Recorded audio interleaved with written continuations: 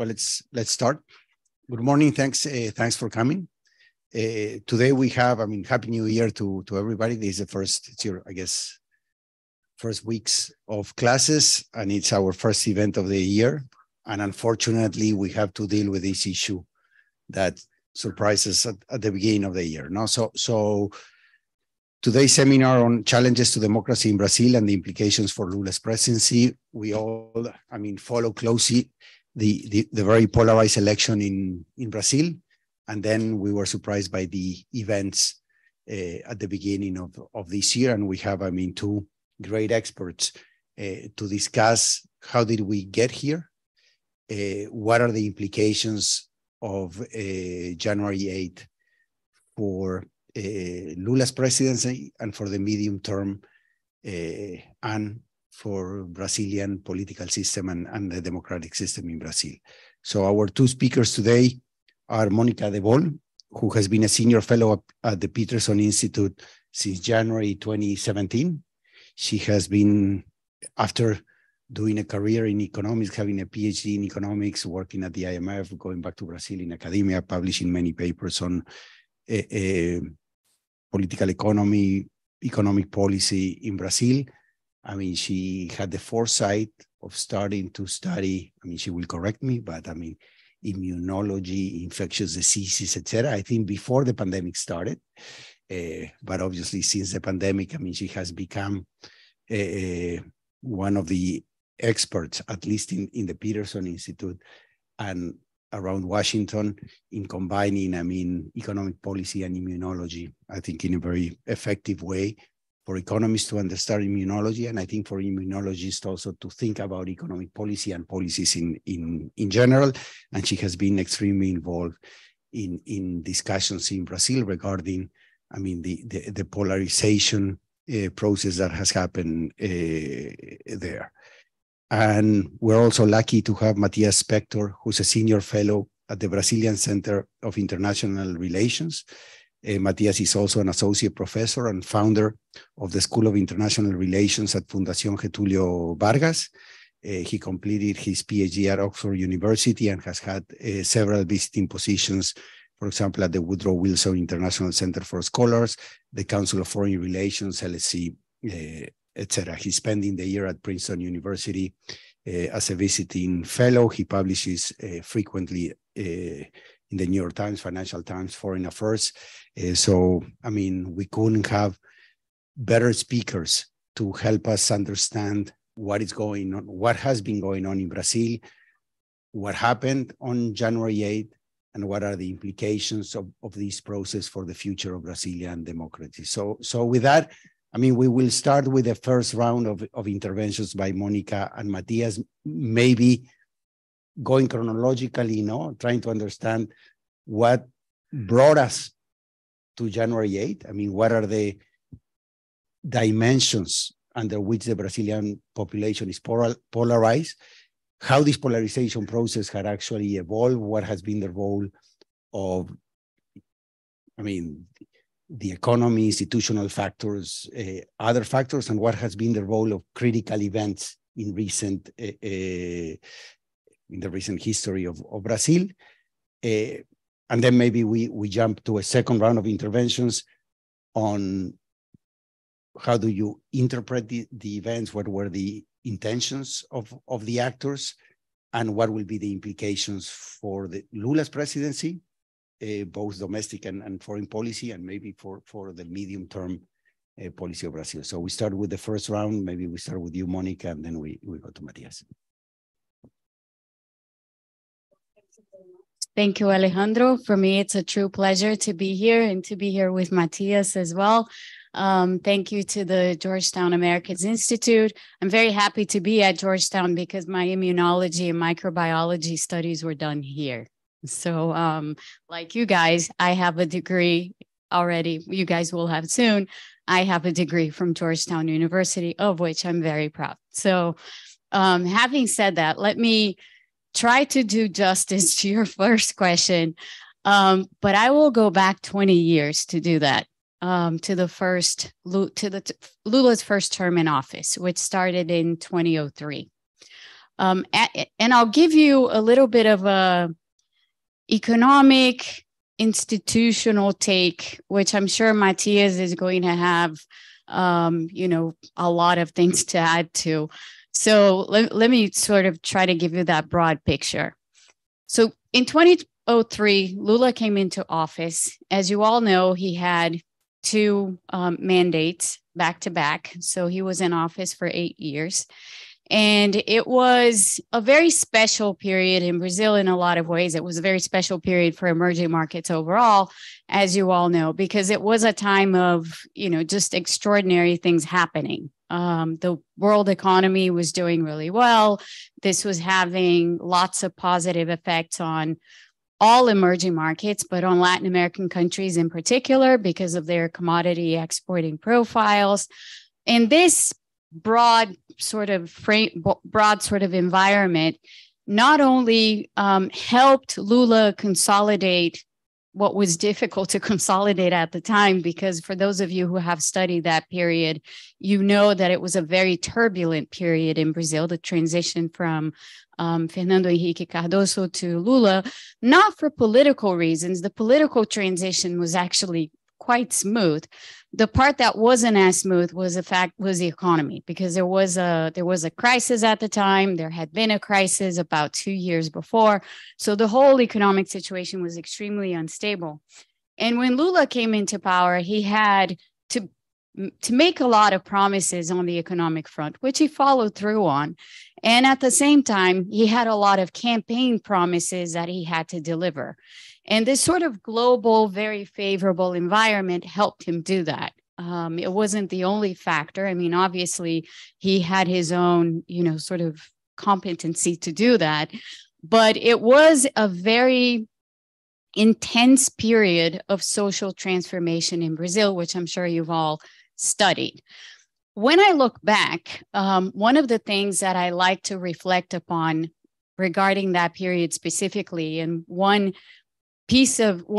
paper that I absolutely love, because this is my economist of reference / social scientist of reference, is Albert Hirschman. And in 1973, Hirschman wrote a paper called The Changing Tolerance for Income Inequality in the Course of Development. This was published in the Quarterly Journal of Economics. And it was a paper that sort of tried to give a picture of what happens to the tolerance for income inequality, really to the tolerance for social mobility as countries develop and as countries grow. And that's the paper, if you look up on Google, the tunnel effect. That's the famous tunnel effect that became associated with Hirschman. It comes from that paper because he uses a tunnel. Actually, he uses, just a traffic jam within a tunnel to illustrate how social mobility works in its various aspects, not only in the economic aspect, but in the political aspect, in the sociological aspect. It's a very sort of powerful metaphor to understand how different segments of society behave once you start down this process of social mobility happening in certain parts of society.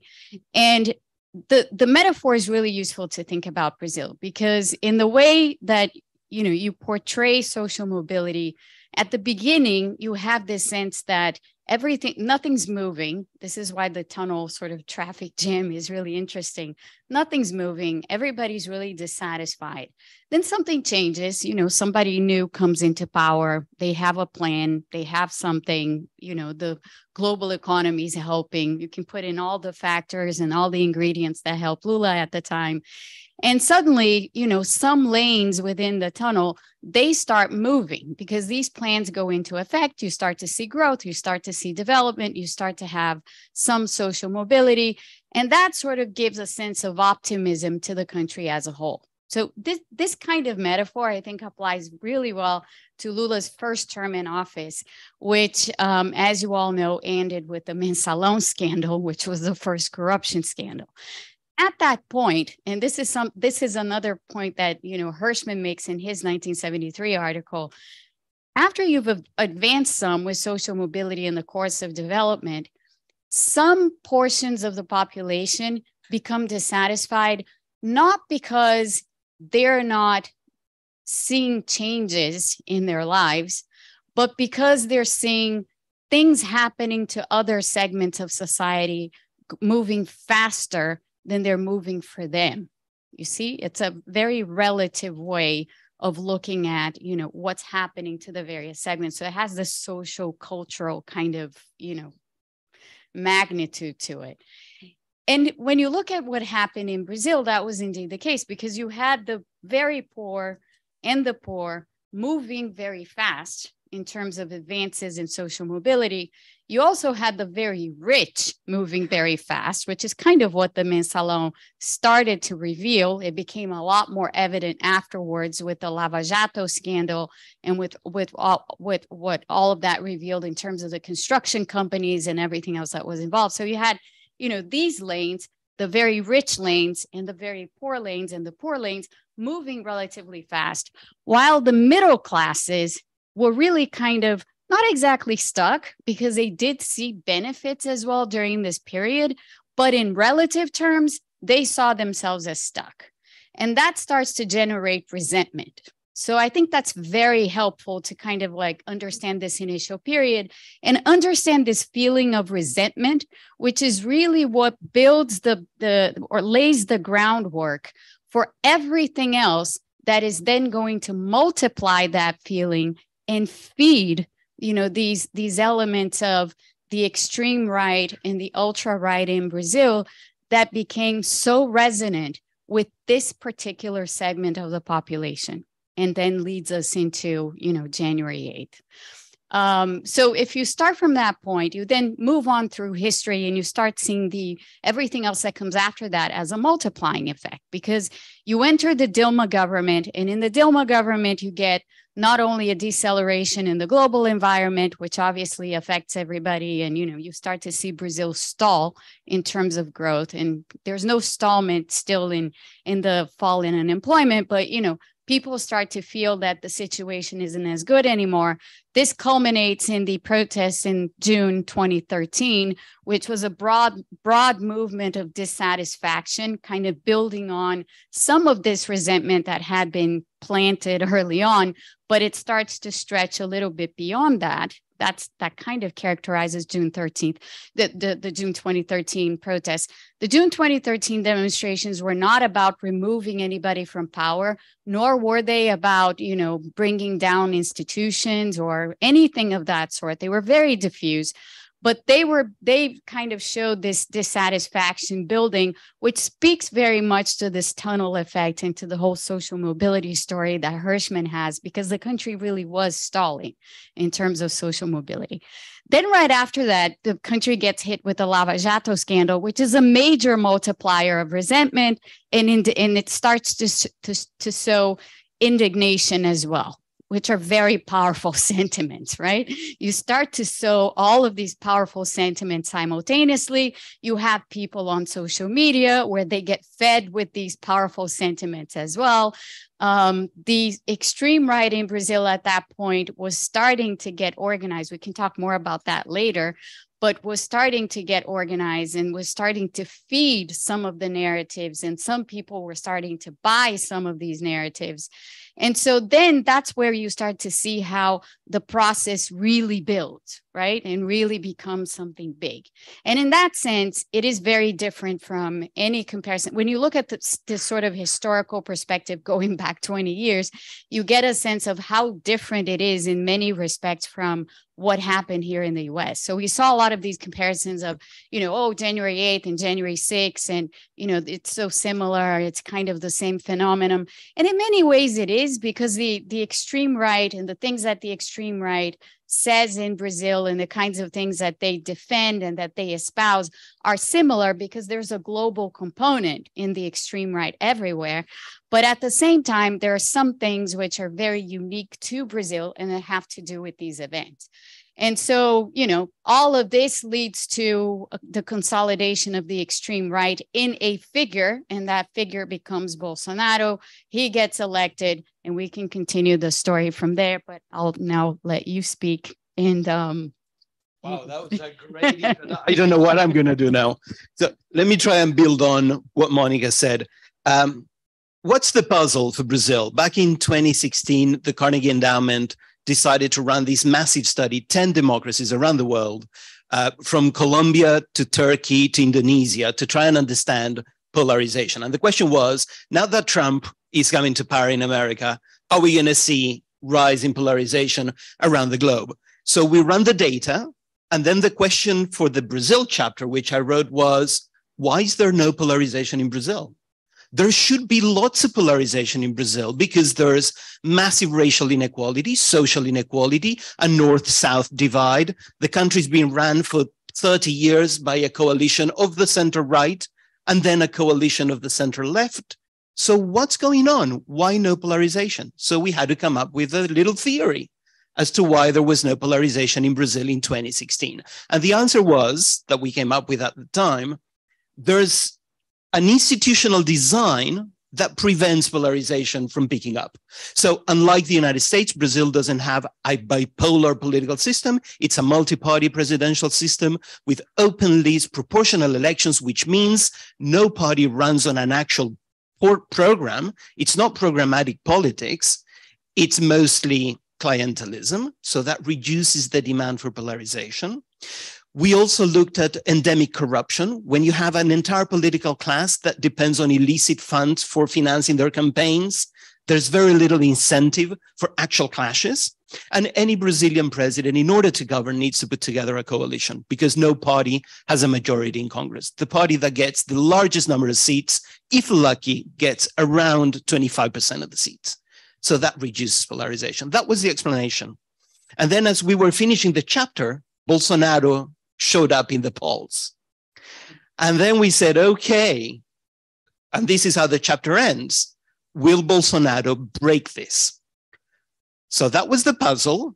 Why did Bolsonaro break it? And now I want to build on Monica's excellent comments because she's spot on, I think.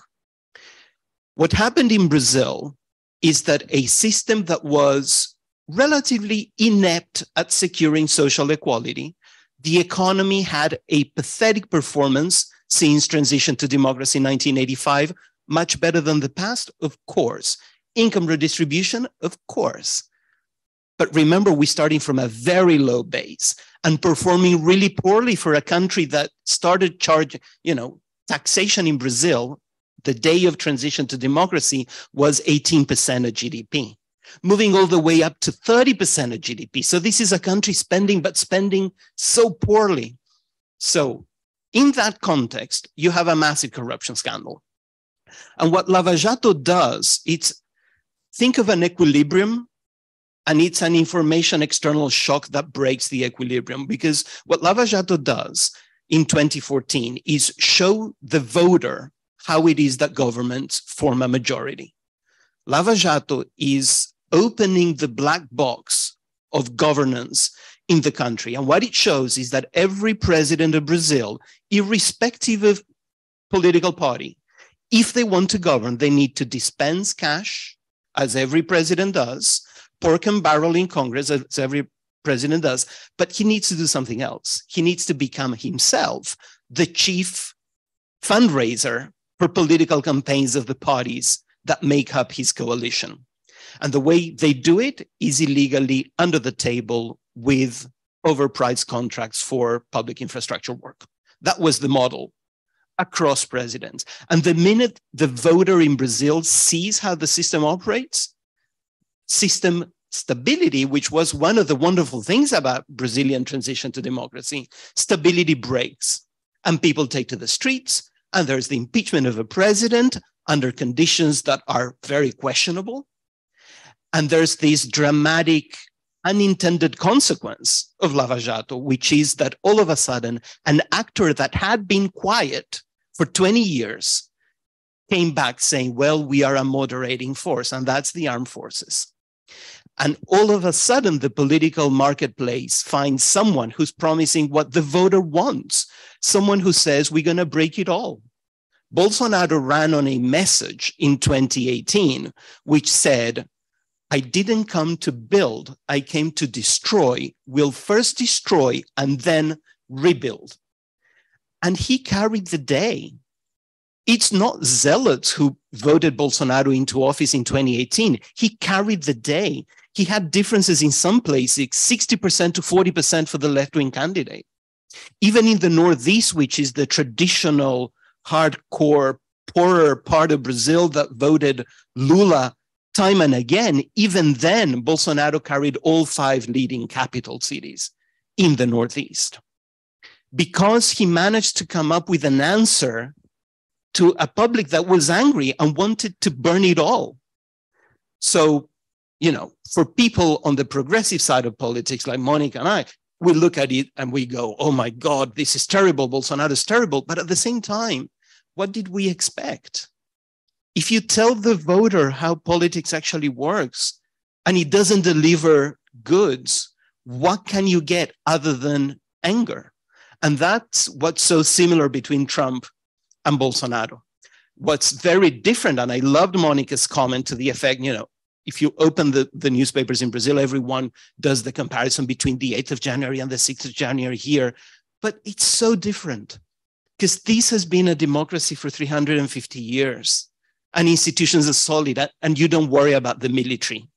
Whereas in Brazil, it's a very different story. It's a political system that's discredited, that's broken, where the military are super powerful when they had a representative in Bolsonaro, and the military, which are now very reluctant to support Lula. Lula gave his first one-on-one interview with a big journalist yesterday.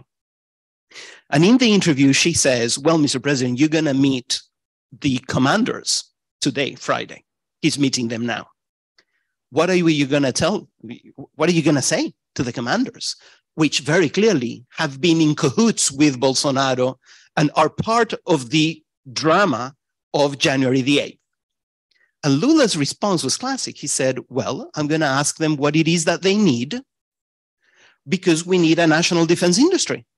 So I want to understand what are the things they need to buy and make sure that they get what they need. That was the answer. And rightly so, because rightly so, he's worried about the military, because the military in Brazil, unlike it was the case in Chile, the ambassadors here, and like it was the case in Argentina or in Uruguay, Brazil did not get transitional justice. Brazil did not send the military back to the barracks properly. There was a 20-year interval in which the military stepped back. But now they are here once again. My concern is that although Lula's won, he's won by a very slim margin, under 2%. And the economy, as Monica said, this time around is not the wonderful economy of the early 2000s when China booming, bringing commodity prices to the sky, could lift Brazil as it did back then, allowing Lula to be everyone to everybody. Lula could dispense cash to the very poor, could do the very rich very well. This time around, it's a much harder set of choices. So moving forward, I worry no end. Brazil's story is far more dramatic than the story in the United States. And to add to what Matias was saying about the military, there is one really important component to understand how it was that we got to this place where the military once again are this force to reckon with. When I remember having discussions even at the Wilson Center or the Inter-American Dialogue, where both of us were frequently there discussing these issues and Brazilian issues. I remember, some 7, perhaps 8 years ago, saying, no, there's no reason to be concerned about the military. The military understand that they have no role in politics. And, there's just none of that. There's no risk that's going to happen. And that was partly true 8 years ago. But I think now we realize that, that was perhaps too optimistic a reading. And there's one thing that has made the military over the years, this force that is once more engaged in Brazilian politics. And that has to do with the way by which they were deployed in cities during situations of extreme security problems. So one example is what happened in Rio, for example, for instance, where the military were called in to intervene in the security of Rio because the situation was completely out of control in terms of the problems between, you know, the drug traffickers in the favela, especially in the big favelas of Rio, Favela da Maré, Favela do Alemão, and the police, the clashes that were happening, and the fact that the police, even the military police, were not being able to control that situation. So the fact that the military have been called upon in so many instances, Rio being sort of perhaps the biggest, but in so many instances to deal with these issues and to thus present themselves as this moderating force has not been lost on people at large. And it is, you know, it is not by chance that people look at the military now, and a lot of the people who hold this resentment and who hold this kind of indignation and who have been captured by the extreme right and what the extreme right has been saying. The extreme right, of course, puts the military right and center as the moderating power in Brazilian democracy. It's a complete contradiction in terms, but there you have it. It is not by chance that the population feels as if, yeah, that's right, that makes sense, you know, because after all, the military have been called upon on so many instances to bring law and order to the situation. So, Matias, I mean, to help us, and then we will open up to questions. We will do, I mean, a couple of rounds, but to understand January 8th, and we start with you, and then we turn to Monica. I mean, was there a strategy? What was the strategy? Different from January 6th. I mean, there was not, or at least for the casual observer, I mean, there was not an immediate action that they wanted to trigger, but maybe there was. So it's more a show of force to position themselves vis-a-vis the Lula government. It was led by the military, or it was the military followed. So why don't we go into a round in trying to understand exactly what was the objective of the uprising? Who were the thought leaders of this process? And we try to understand that. And then we finalize with a round of what are the implications of these for Lula's presidency. Great. So I think the story goes like this. Bolsonaro read from Trump's playbook from day one. So when Bolsonaro won the election in 2018, he said the election was actually stolen. I won it on the first round, not on the second. There's a problem with the electronic counting system.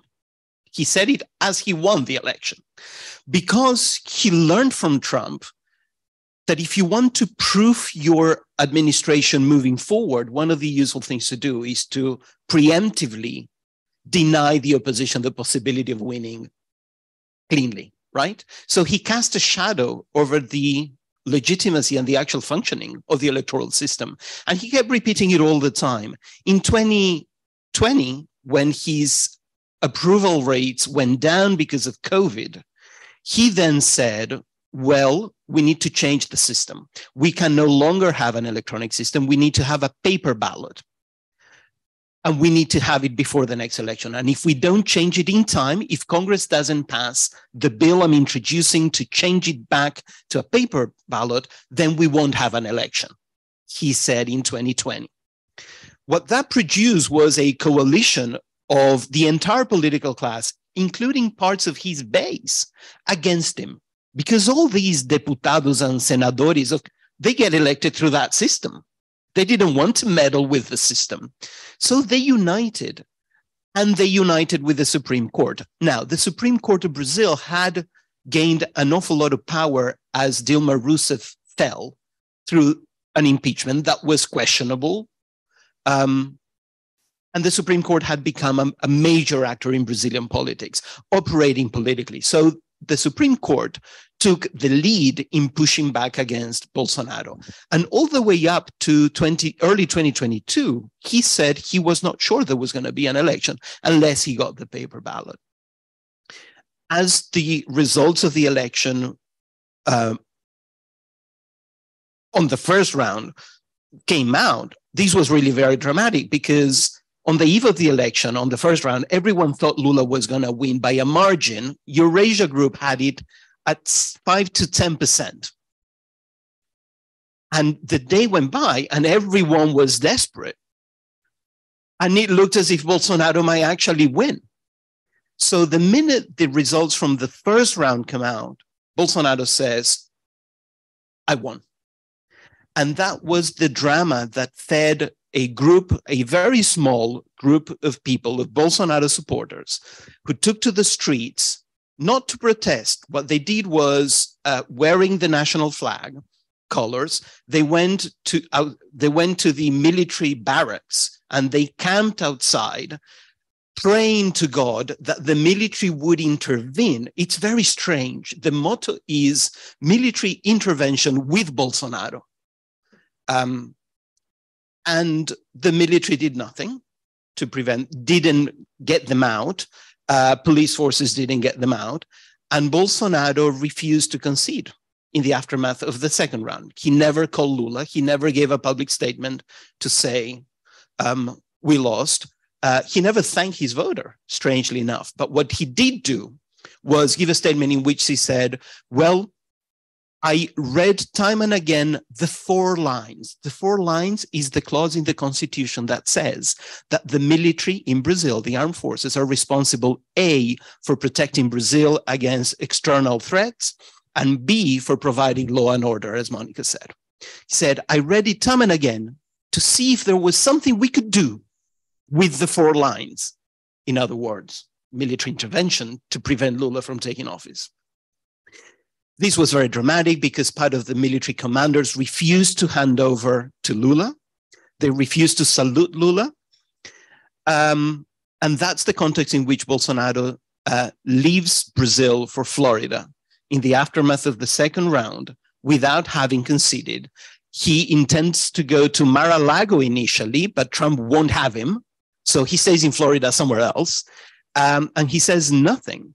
And what we now know is that on January the 8th, protesters, which had been marching to Brasilia for hours, so there was plenty of time for security forces to know what was going to happen, they congregate and they storm the 3 main public official buildings and they destroy them. And strangely, the presidential guard, which is charged with protecting the presidential palace, and they respond to the military, they did not act. For hours. They would only intervene after the police force stormed the building. So there's 1,200 people, I think, now under custody. And we're going to have a long slog now. The question is, I think it's not so much the nitty-gritty, it's what does this mean, right, for Brazilian politics? And what I think it means, I don't see a near-term crisis coming. The military commanders know they cannot go for a coup. Bolsonaro's VP, who's himself a general, gave an interview and said it openly. We cannot have a coup because the government of the United States wouldn't have it. And it's true. The United States, the Biden administration, I think you agree, played a wonderful positive role, sending the right signals all the time, sending Jake Sullivan to Brasilia, sending the head of the FBI to Brasilia. The American embassy in Brasilia published a number of letters in support of the electronic polling system, voting system. And there you have it. So now Lula's coming to Washington on the 10th of February, and there's going to be a big thing with Biden, of course, comparing the 2 Januaries, right? But I don't see an immediate, a near-term crisis. What I worry about, the significance of this, is A, Brazil is a house divided. Effective polarization is at a peak. It's literally divided. Bolsonaro almost got half the vote. In an economy that is very frail, Lula's going to have a hard time producing the goods. And in that context, anything could be a flame. I think Lula knows full well he cannot go to war against the military. He's going to accommodate them.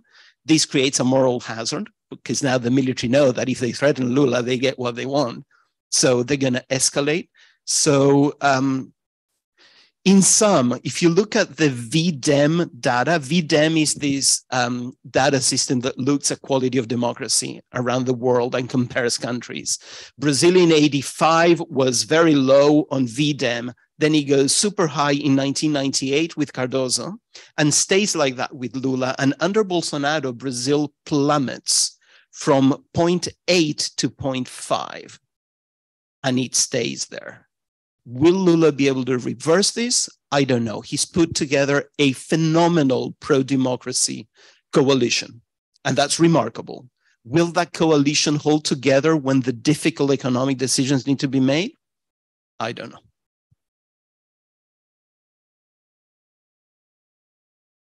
With everything that Matias said, I want to add a few things though on the Brazilian extreme right, and how, you know, based on the previous comments that Matias was making in my presentation very early on how we need to understand this and how relevant, well-organized, and well-financed they are.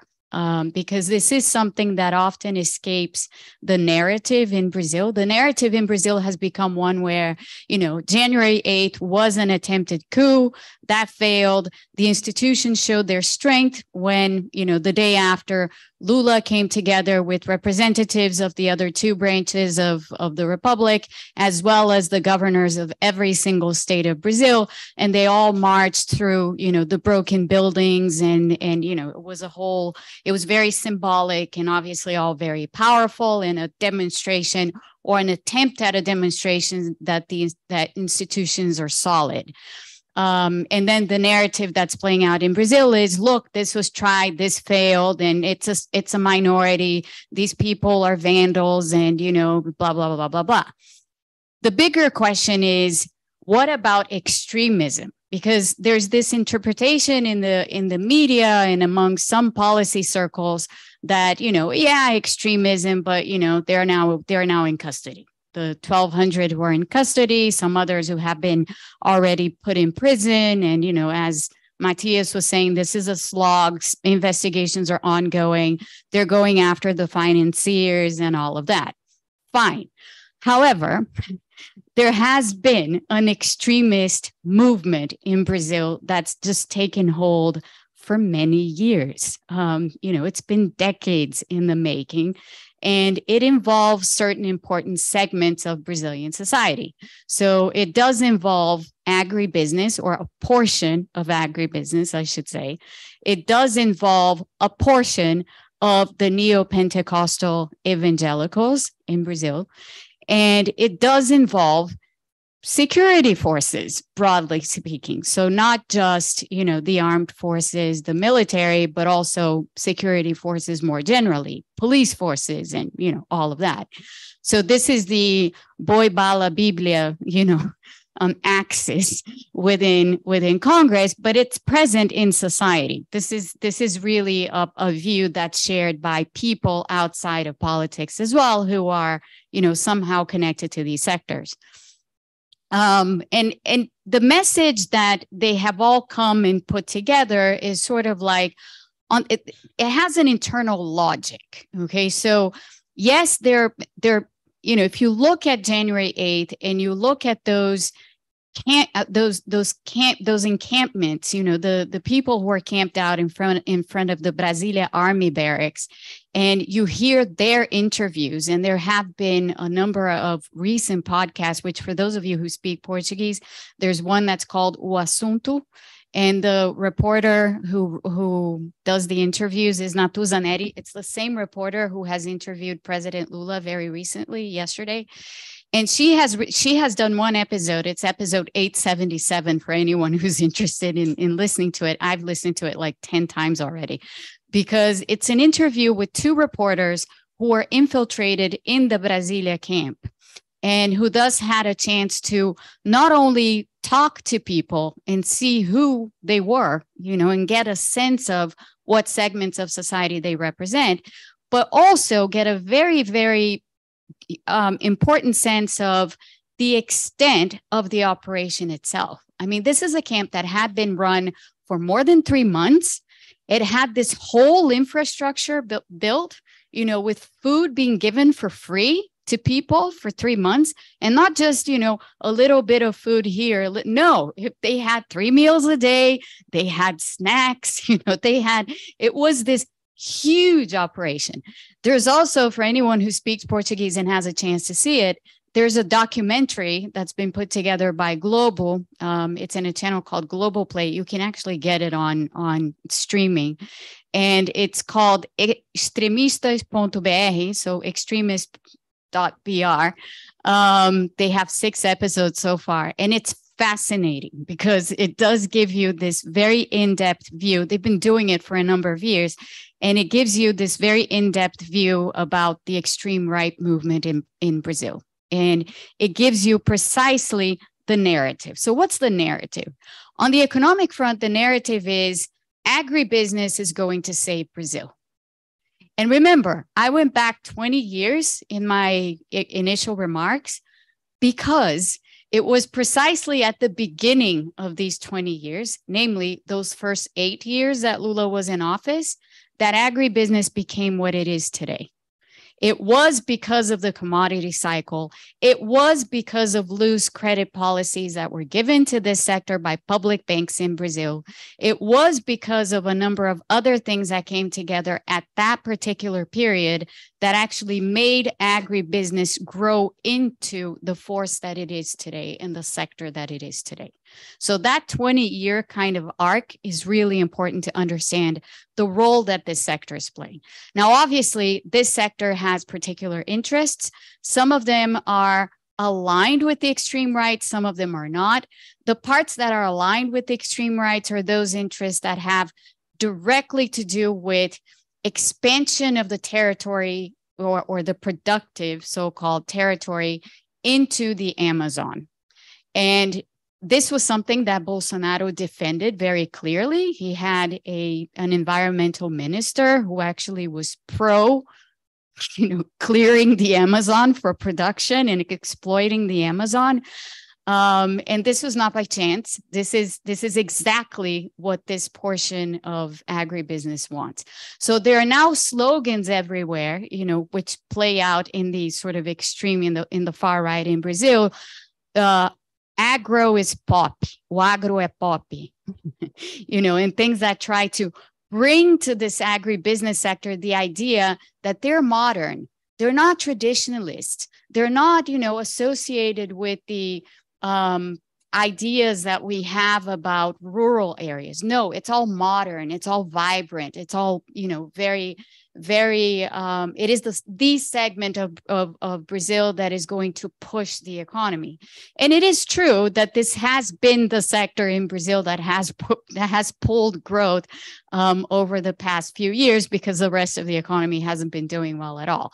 So the agribusiness folks are, a crucial part of this movement. And you can see that if you have big money, as you do, behind these kinds of ideas and behind these kinds of movements, they're not going to go away. They're just going to transform.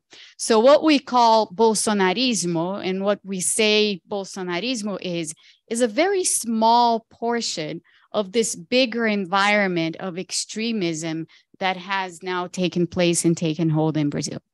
Then you bring the neo-Pentecostals in. Now, the neo-Pentecostals have massive capillarity throughout the country. So what some political parties used to have, like PMDB in the past, which used to dominate, it was always in power. Why? It was always in power because it had, mayors in several cities and municipalities in Brazil. It had governors in several states. They had this massive capillarity that allowed them to be in power all the time. That's gone. And that went with Lava Jato because, as you all know, Lava Jato basically implicated the entire system, as Matias was saying. Who now has that capillarity and then some? It's the neo-Pentecostal evangelicals. And they're not just in the rural areas. They're very much in the cities. And they're very much in the cities with an even sort of more fine type of capillarity than political parties can have because they're in neighborhoods. You have your neighborhood church. And so they build these communities, and the messages that circulate in these groups are the same extremist messages. We haven't talked about digital medias, and we haven't talked about, how digital medias have played a role in what we have seen in Brazil. But I will say this in terms of a major difference between the US and Brazil when it comes to these extremist movements. I've been reading on some of this stuff. This is why I'm talking about this. Brazil, like other Latin American countries, is heavily reliant for anything on WhatsApp and Telegram, which are private social media platforms, which are very hard to monitor. They're very hard to keep track of, but that's where everything circulates. Everything that circulates amongst these extremist groups circulates via WhatsApp and circulates via Telegram, those two. They've had a massive role because not only do they allow these messages to circulate widely and broadly, but because they are very closed and they function, they're not even bubbles. Calling them bubbles is not even the right expression. They're like interconnected sects. That's literally what they are. Think of a network of extremist sects. That's what's in operation in Brazil. And there is a larger kind of intelligence behind this because there's an entire network, and this is out in the open. This is on YouTube. This is on, other social media platforms, but especially on YouTube and TikTok. You have these organizations which mediate the passage from being a normal, perhaps very resentful person towards radicalization and extremism. And there's an ecosystem in Brazil that's been built around this, and you have different players. So you have at the very far end of the spectrum, you have those people who are actually out there radicalizing anyone who belongs to these WhatsApp groups with content, with memes and, fake news and whatever, because that's where people are getting their news from. They've completely isolated themselves from everything else. How do you get them there? You get them there through these intermediaries. Who are these intermediaries? If anybody here is interested in researching extremism in Brazil, you have to look at something called Brasil Paralelo. Brasil Paralelo is a production company, as they call themselves. If you go into their website and their YouTube, they look like Netflix. And the kinds of productions that they make series, they have interviews, they make films. Everything is really highly produced. And they basically serve as this actor who is going to take people to the very edge of radicalization without radicalizing them. So it's a massive propaganda machine, which is extremely sophisticated. I mean, you really have to look at this to see what I'm talking about. And what they do is just play this role where they will pick up people. They have more than 3 million subscribers on YouTube, and they have God knows how many on their website. And they take people, they basically ingrain them with these ideas that, look, the history of Brazil that you've been told, it's all wrong. Let us tell you the real history.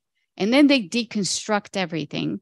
And they have this big, they operate at a subliminal level where they're basically telling you, without telling you, that institutions in Brazil are irremediably corrupt. And that takes many people to the edge of radicalization, from which they will choose whether or not they fall into the rabbit hole. And if they fall into the rabbit hole, there you go. You have the machine operating and the machine processing all of this. So then you get to the 8th of January.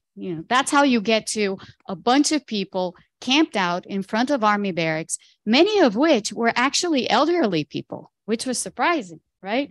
In a lot of ways. You saw so many people there who, were in their 60s, in their 70s, and a lot of people who, and this episode that I told you about, the two reporters, they talk about this. They say, look, there were so many people who were there alone, who basically had isolated themselves from their families, and they found in those camping sites, they found their community. And that's what they say. They say that explicitly. That's what they find online. They brought that to real life as they built these camping sites around the country. So it's huge. and it permeates every single institution that you can think of. And therefore, as for implications for Lula, you know, the space that Lula actually has to move is tiny. You know, he's constrained from all sides because this kind of ideology, I guess you'd call it, now I don't know if it's properly an ideology, but it is everywhere, and it surrounds him everywhere, and it surrounds him in every single social class. It's not restricted to these people, those people, this region, that region. No, it's pretty much everywhere, and it's installed in every single institution. So maybe before we open it up to questions, I mean, you've touched upon the role of many players in Brazilian politics that have strengthened their position, but also as traditional politics have, let's say, disappeared. It's not the right word, but in a way it was exposed by Lava Jato and what happened. Their means of influencing politics to achieve whatever objectives they're pursuing have changed, and they're looking towards what is the space through which they can most effectively achieve their objectives. And so you touch upon the military, you touch upon religious groups, you touch upon the private sector. So Matias, just a little bit, a view on how these players will position themselves in the future in Brazilian politics. Can the center hold? And then we open it up to questions. The question, can the center hold, is the big question for the West everywhere, right? Is what the Brits, the French, the Italians, the Chileans are asking themselves now. I have no idea what the answer to that is, but I think what's so useful about what Monica just said is that extremism, which Brazil had seen none of under democracy, is now back in the game. And this is bound to influence members of parliament across the board. And they're bound to influence governors across the board. And Brazil being a federal system in which the president, in order to govern, needs not only to form a majority in Congress without having the tools, now that Lava Jato's exposed how it works, without having the tool to form that majority. And in a country that is so divided and influenced by extremism in various forms, it's going to be tricky. Let me just focus on one institution that we didn't mention enough, I think, and that's the Supreme Court. I mentioned it before, but I just wanted to make the following argument. The Supreme Court has been crucial as a guardrail for Brazilian democracy. Had it not been for a very activist Supreme Court starting around 2016 in the proceedings for Dilma's impeachment, Brazilian democracy would have been in trouble. The judges have been extremely proactive in containing Bolsonaro, and they have united in containing Bolsonaro. Bolsonaro's managed to make 2 appointments, but in the next few months, Lula will make 2 appointments to the court because 2 of the justices are retiring. A lot of the political battles in Brazil have already happened through the courts for years, but now all the more the courts are critical. One of the big questions moving forward is, are the courts overreaching?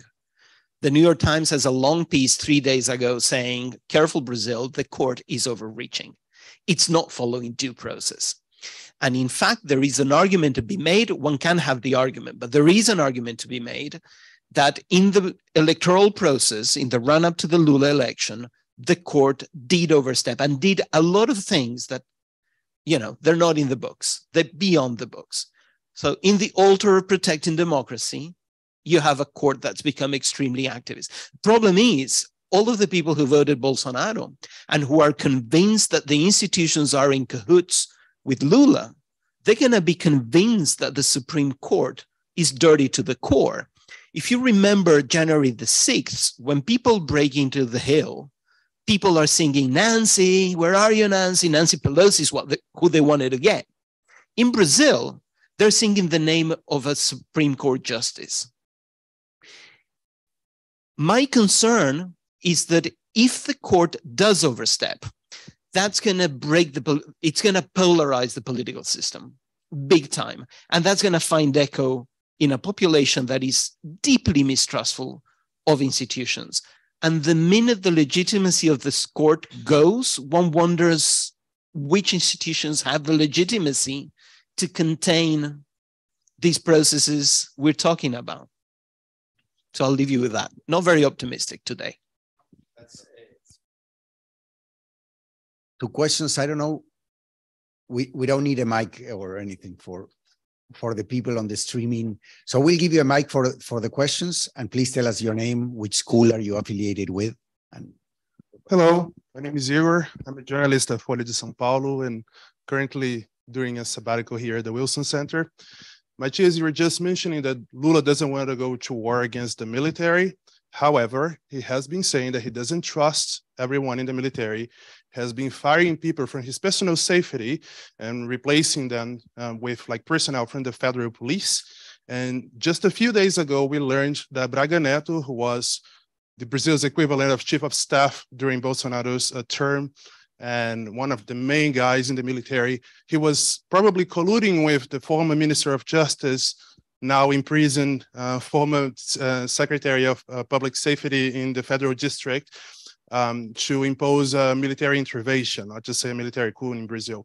And I was wondering, what do you think would be the implications if Braga Neto or anyone in like the high command of the military is implicated in one of these events? If they go in prison or if they are like persecuted by the Supreme Court, what do you think is going to be the consequences for this? Great question. I think you're right. I agree with you. Lula's going to be extremely, let me put it this way. There's no doubt that a part of the armed forces not only sided with Bolsonaro, but is tacitly, if not explicitly, responsible for the events of the last few days. Whether what happens once that is clarified, I don't know. But knowing our Brazil, this is going to take a long time, right?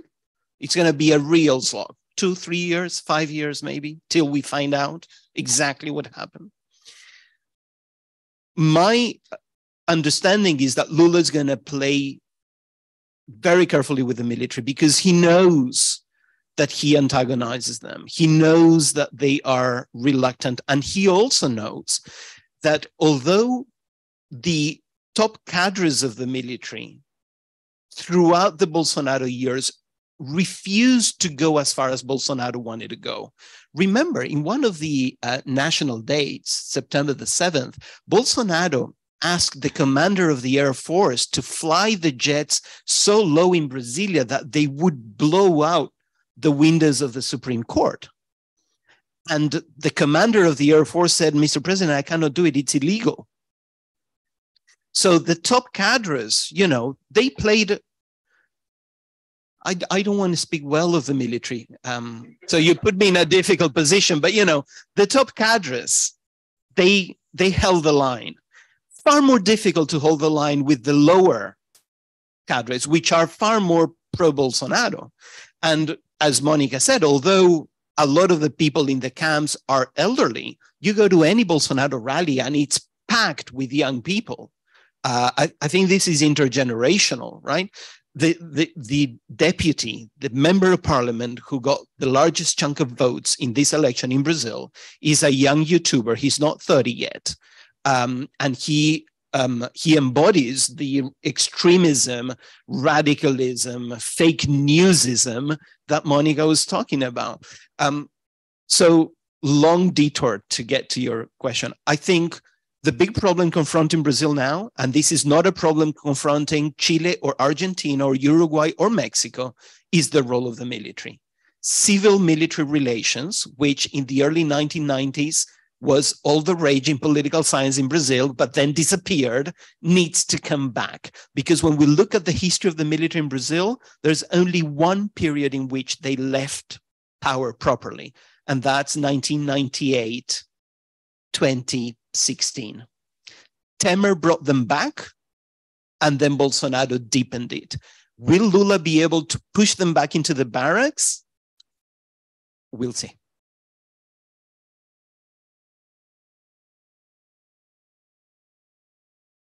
Thank you. Hello. Hi, Monica. Hi, Matias. My name's Enzo. I'm a junior here in the SFS. In Brazil, it is very common, almost expected, that those who are caught and judged and put away by their crimes and mistakes can come back. So my question is, how do you make Bolsonaro answer for what he did in a permanent way? And how do you go about structuring a culture of accountability that goes beyond partisanship?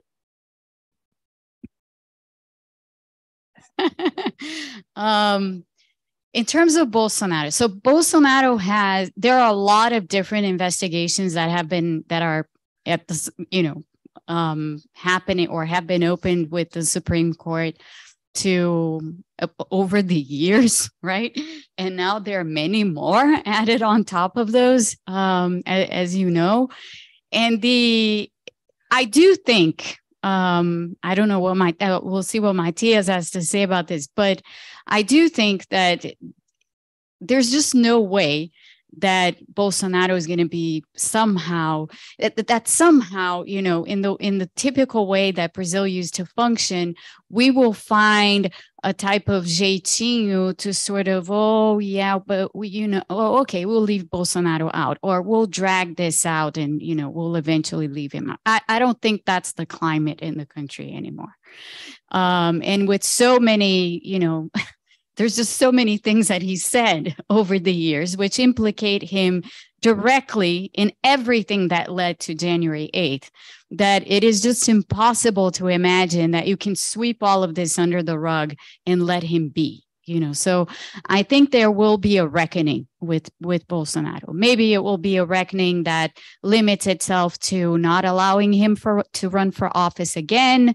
Maybe it'll be a bigger reckoning. I doubt that part. I think it'll probably end with him not being able to run for office again, and that will kind of be that. So with respect to Bolsonaro, I do think that this will be seen through, whatever end this ultimately takes. As you know, Bolsonaro's been saying that he wants to stay in the US and he wants to, start a business of giving talks. Yes, he wants to give talks, which is interesting because it makes you wonder, what exactly is he going to talk about? But anyway, he does want to do that. And there are two problems here. I mean, one of them is the obvious. He still has his diplomatic visa. He's going to lose that pretty soon. And then he needs to actually have, a work visa to stay in the US and do what he intends to do. And I do not think that will be the course for diplomatic relations with Brazil. So, that isn't really going to happen. So he is going to have to go back, and he's going to have to face, whatever is going to be dumped on him. People around him have jumped ship. I mean, he does have, the support amongst, there are actual people who support him. But the others, the ones that have been elected for Congress now, even his vice president, who's now a senator, Mourão, and also others who were part of his government before, they're just going to distance themselves, so he will be isolated. And I think he's going to have to face some consequences, whatever they might be. As for building accountability, this is a much bigger problem, because in a country where, this is really the issue. We are just at the beginning of this process where, and Matias may disagree, but this is how I view it, where Brazil might be turning politics on its head. So we need to watch, for example, this Congress that's been elected and that will take over in February and has a lot of former Bolsonarista figures as well as some other extreme right-leaning politicians, are they going to go back to business as usual and, you know, come together with the Centrão somehow and, you know, sort of do everything that used to be done in the same way that it used to be done in Brazil? Or are they going to use the power that they know they have because they know they have resonance amongst this large group within the Brazilian population that has become more extremist? And are they going to fundamentally dislocate, you know, the centers of gravity within the Brazilian Congress? That is a big question. We don't know the answer to that. And I think the answer to that will speak largely to the, you know, whatever kind of response we can give to your question, which in any case are, all of them are kind of pessimistic in terms of where this ends up. Because as I was starting to say, we are not at the end of a cycle of, you know, the rise of the extreme right in Brazil and blah, blah, blah. No, we are at the end of Bolsonarismo, which is this really tiny portion of the movement as a whole. We are just at the beginning of the rise of the extreme right in Brazil and how that's going to play out over the next several years. And so everything's open. Everything's kind of out in the open. And for any of you who study Brazil or who are interested in studying Brazil, this is a very, very fertile country to study right now, because you see, there are no historical references that you can really use to orient you and give you a sense of where things are going. You need to think from scratch. You basically need to, you know, take the situation as it is, think about it deeply, identify the actors, know precisely what it is that they're doing, how they think, how they organize themselves, observe them, be kind of an anthropologist in a sense, you know, or use, you know, your social scientist lens more broadly than just, you know, one discipline in particular, and start forming new ideas about what this country is actually becoming, because history is not going to serve you very well. And I think that is an important message to leave with you guys. That makes it extremely exciting and extremely scary at the same time. I just want to the question of what the future holds for Bolsonaro, right? I would be reluctant to declare that he's done, because as your question implies, Brazil has a long history of unaccountability, first of all, but also because the country is divided and there is no other leader of the opposition. There is no other national leader with a popular following in Brazil other than Lula and Bolsonaro. So structurally, these two are bound to clash. Now, it could be the case that the courts go through the motions, which are going to take years, to prevent Bolsonaro from running in 2026. I think the odds of that happening are slim. And as of today, the obvious name to try and defeat Lula in 2026, or whoever Lula appoints, still is Bolsonaro. Things could change. Remember, we didn't see Bolsonaro coming in 2018, right? So things could change. But one of the dramas for the right and for the center right that is not Bolsonarista is, who do you run a campaign with? And there's nobody there, not now.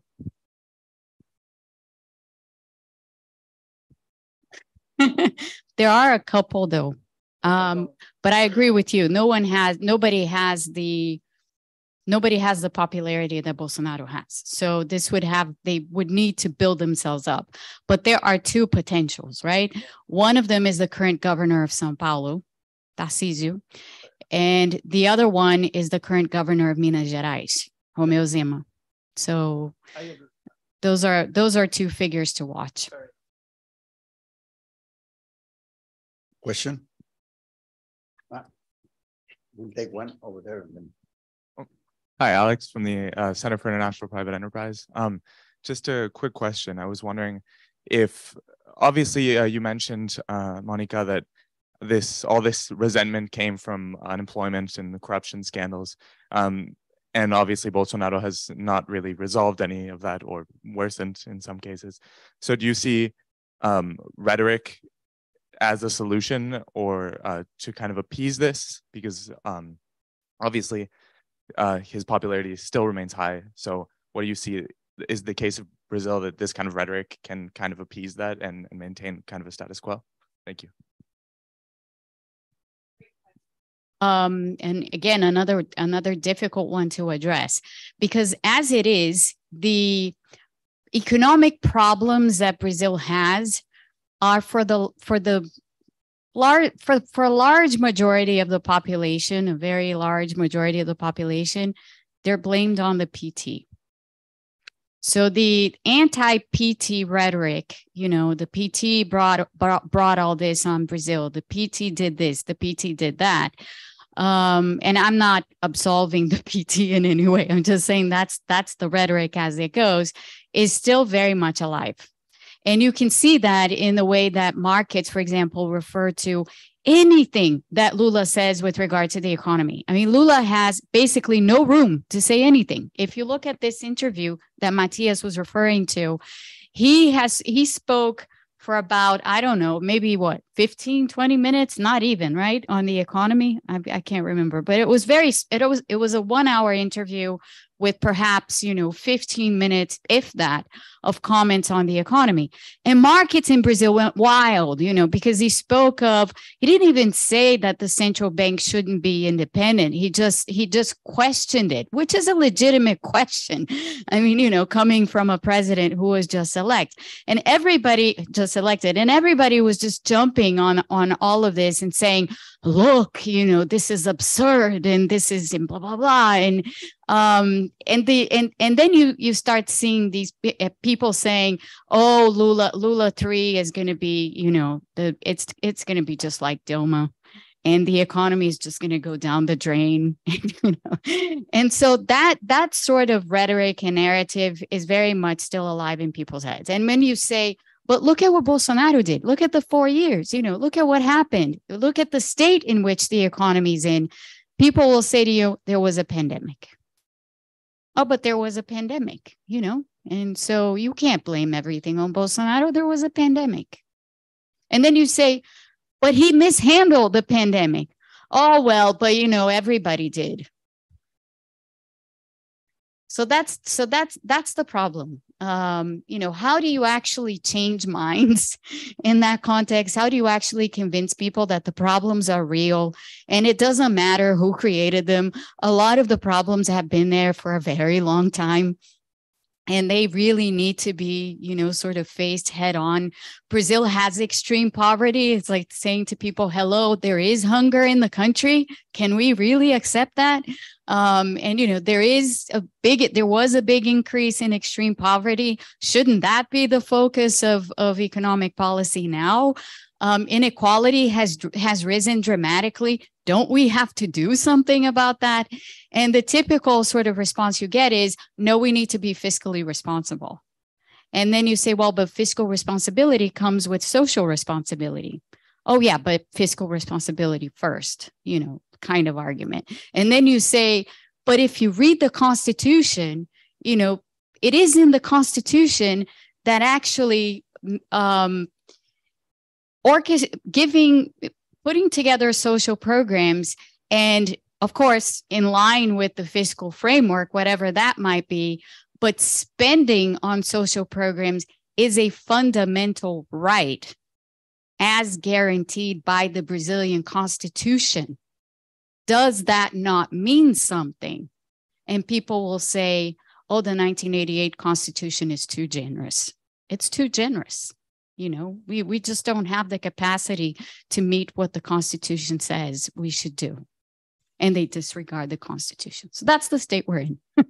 So then, the question again is, how do you handle all of this? And how do you deal with all of this? which is why, again, it's a huge laboratory for social science, Brazil. It's just, everything you can think of is right there. If you want to address constitutional law, there's something for you.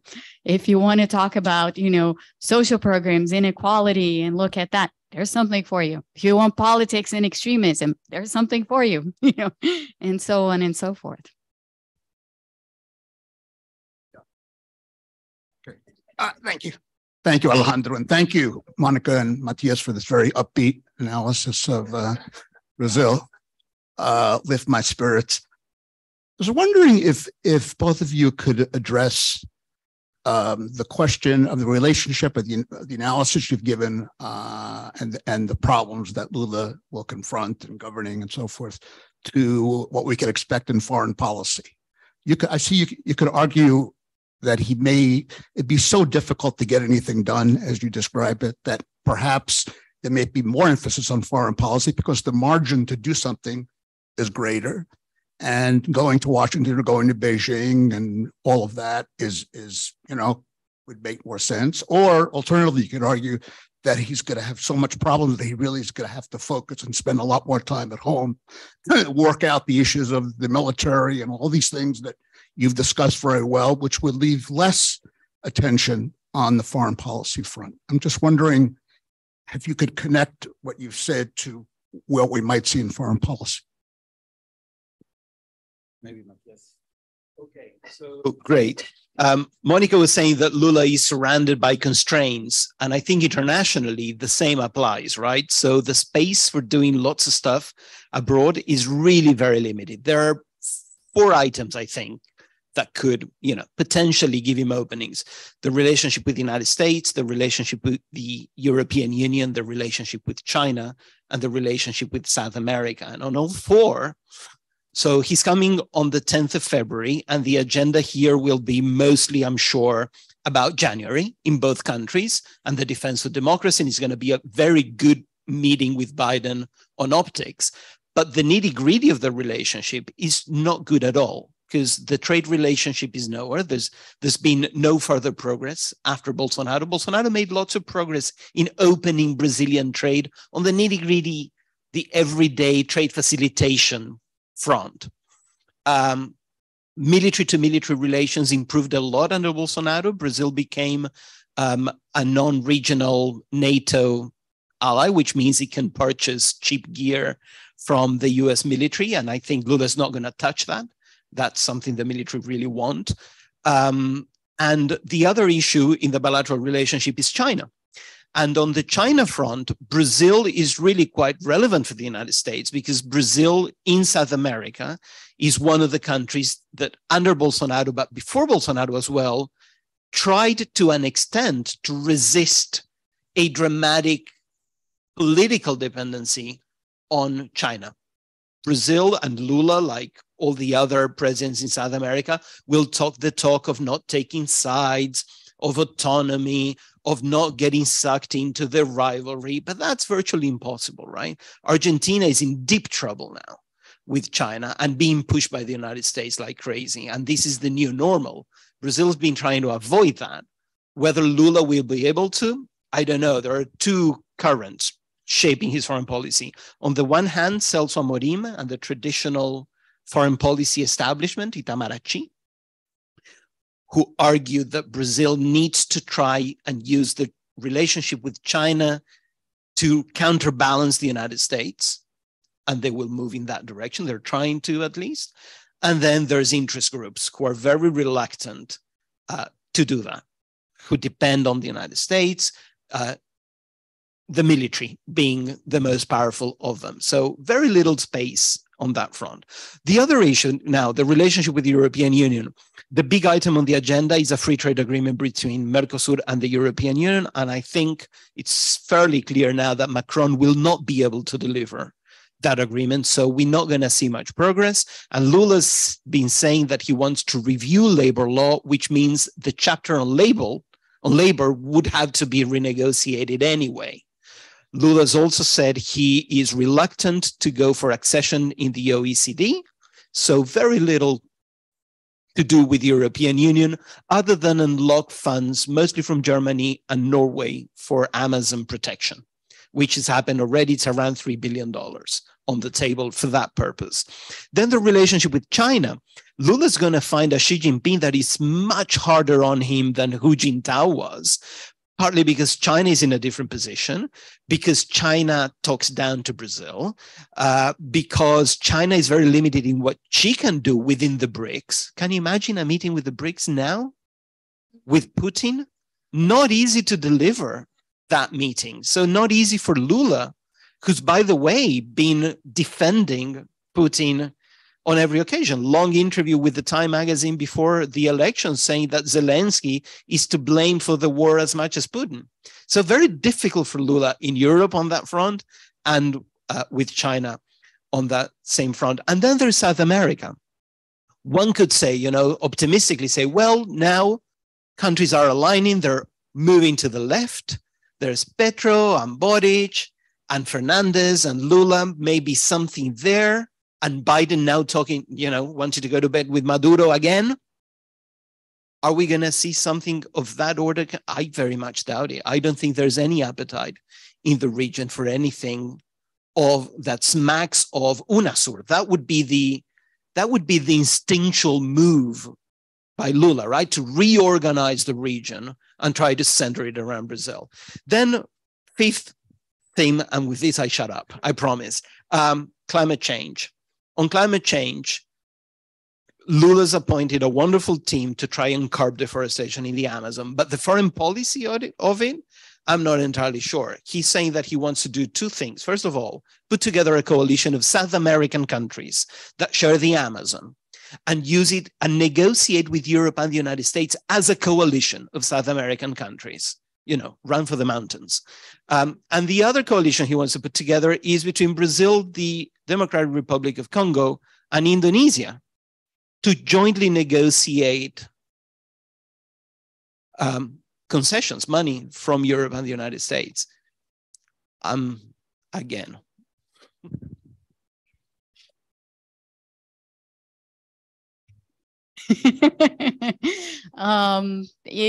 The only avenue that's really open is as Matias was just saying right now, the environmental avenue. And it's not by chance that, you watch the events of Davos in the past week and you see the finance minister and the environmental minister together, in a signal that, all policies in Brazil, including macroeconomic policies, are somehow going to be centered around environmental issues, in the hopes that, this is something that will bring investment to Brazil and will, give Brazil this sort of presence in the international stage that it hasn't had.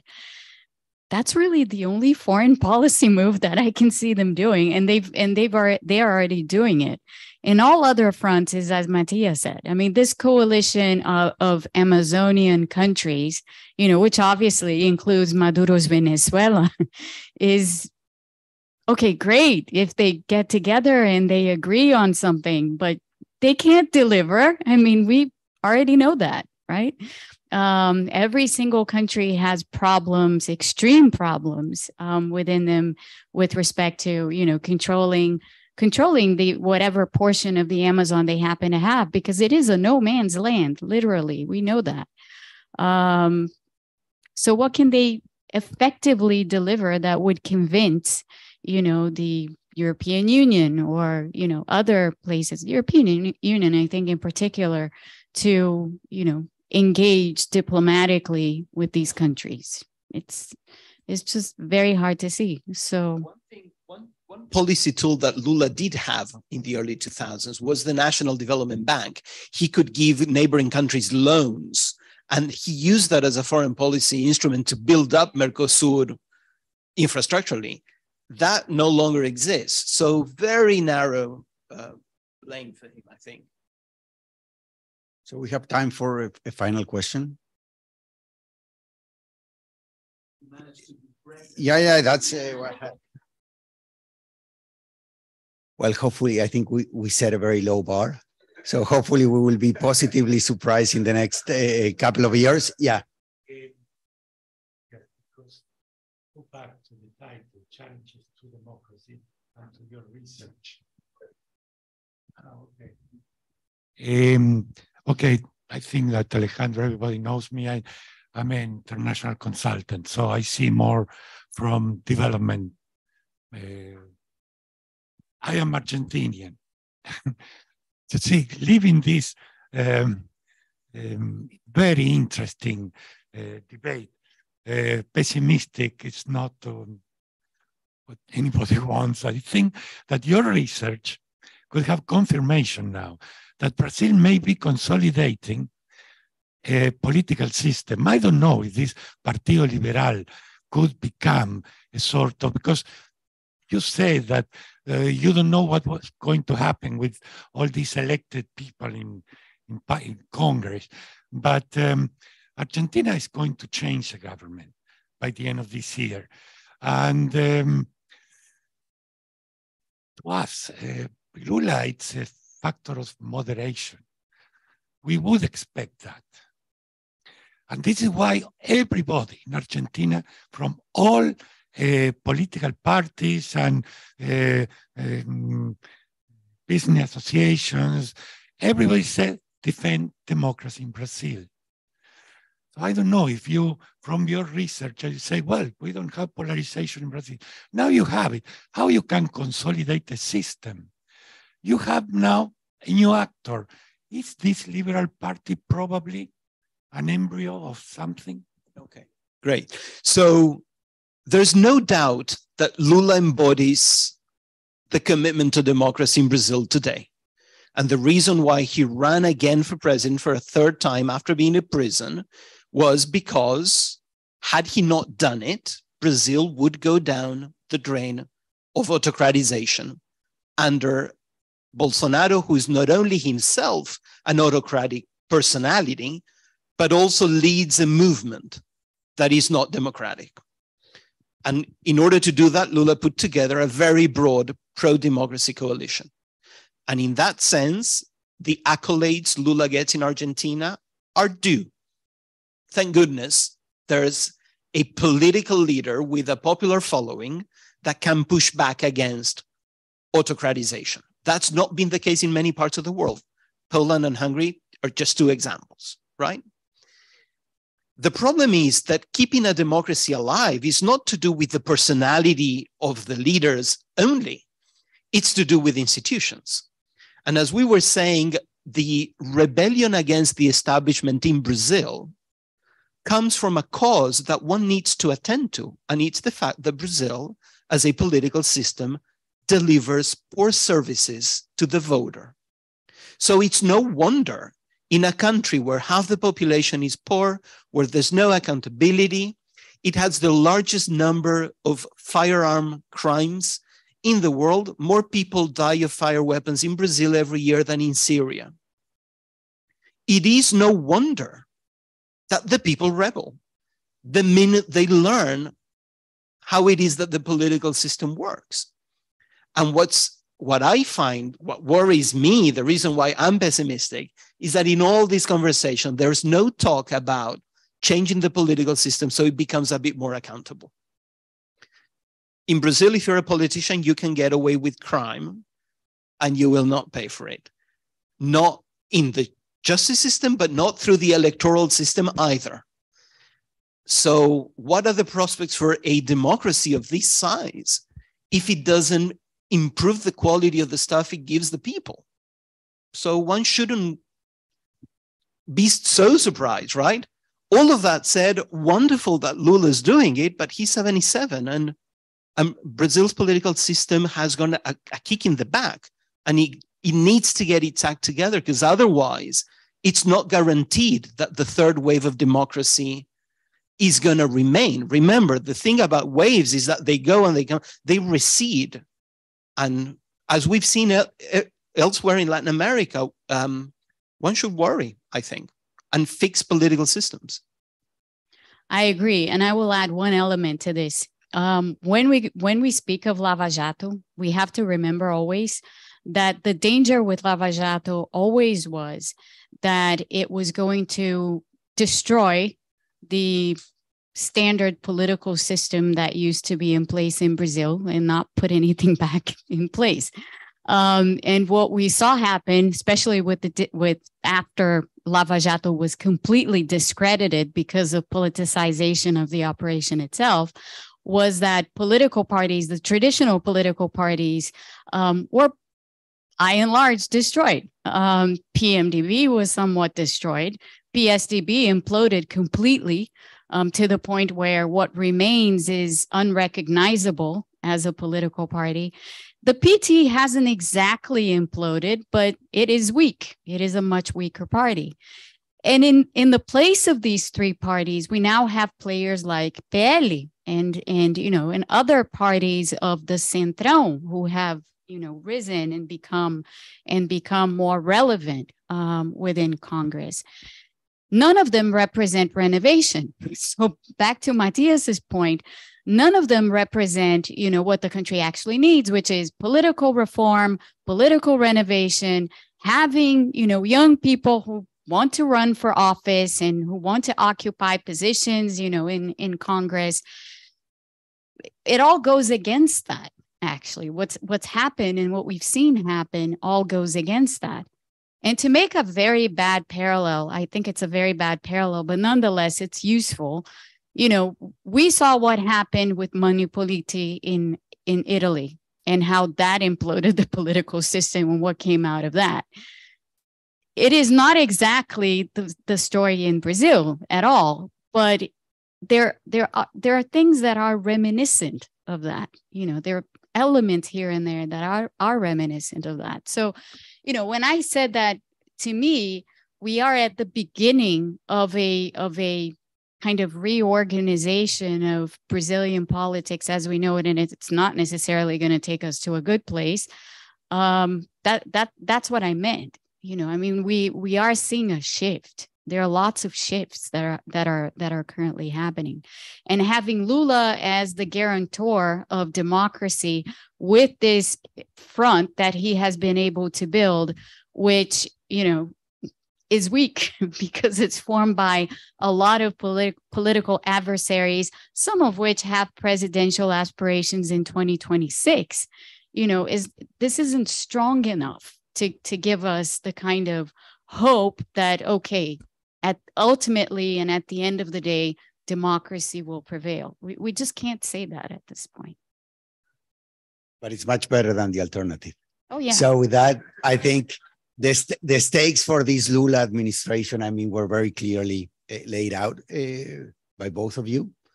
And I think we will be calling upon you frequently to continue to help us in understanding how Brazil is evolving, either towards some of the equilibriums that you described that are pretty dreadful, or basically if Lula is able to hold this coalition, to enlarge it by pulling some of the people that didn't support him in this election, but basically see the value in supporting Brazilian institutions and democracy.